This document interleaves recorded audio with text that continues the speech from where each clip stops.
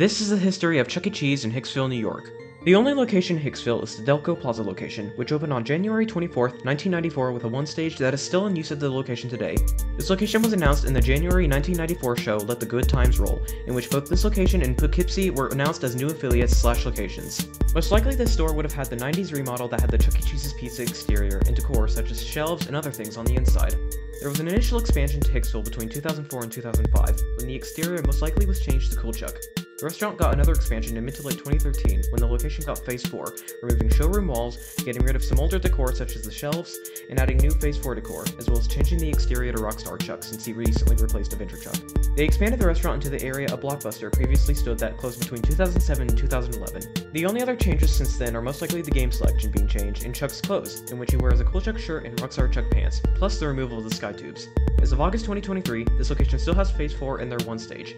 Subscribe for more videos like this.